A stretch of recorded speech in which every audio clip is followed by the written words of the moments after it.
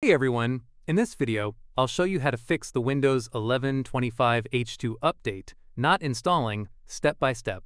Whether it's stuck on downloading, installing, or failing with an error, these solutions will help you get it installed successfully. Let's get started. Solution 1. First, open the Start menu. Open Settings. Go to System. Scroll down and select Troubleshoot. Then click Other Troubleshooters. In here, you'll see Windows Update. Click Run to start the diagnosis. If Windows finds any issues, use the troubleshooter to automatically fix them. Solution 2. If the Windows Update troubleshooter didn't work, go back to the list and run the Background Intelligent Transfer Service Troubleshooter. This service helps Windows download updates, so fixing it can resolve update problems. Solution 3. Restart the Windows Update service. Open the Start menu and type Services. Open Services. Scroll all the way down and find Windows Update. Double-click it. Change the startup type to Automatic. Click Apply, then OK. Now, right-click Windows Update again. Select Start. If it's already running, select Restart instead. Now try running Windows Update again.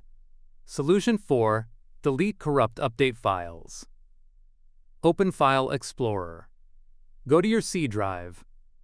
Open the Windows folder. Open the Software Distribution folder. Then open the Download folder. Select all the files inside and delete them.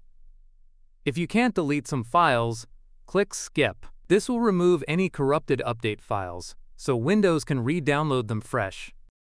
Solution 5. Open the Start menu and type CMD.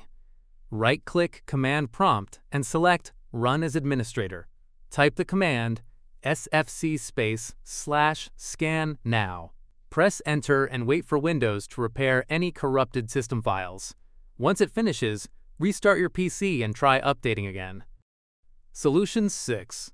Manually install the Windows 11 25 H2 update.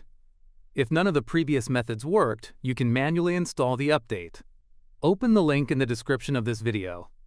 Scroll down until you see Create Windows 11 Installation Media and click Download Now. Once downloaded, open the installer. Accept the terms. Select your language, then click Next. Choose ISO file and press Next. Name it Windows 11 25 H2. Then press Save. Wait for the ISO to finish downloading. When it's done, press Finish. Now double-click the ISO file you downloaded. Once the setup window opens, click Setup. Press Next, then accept the terms. When asked what to keep, select Keep Personal Files and Apps, then press Next. Now Windows will begin upgrading to the 25H2 version. Wait for the installation to complete, and your update problem should be fixed. And that's it! By following these steps, you should be able to fix the Windows 11 25 H2 update not installing error. If this video helped you, don't forget to like, subscribe, and drop a comment letting me know which solution worked for you. Thanks for watching, and I'll see you in the next one.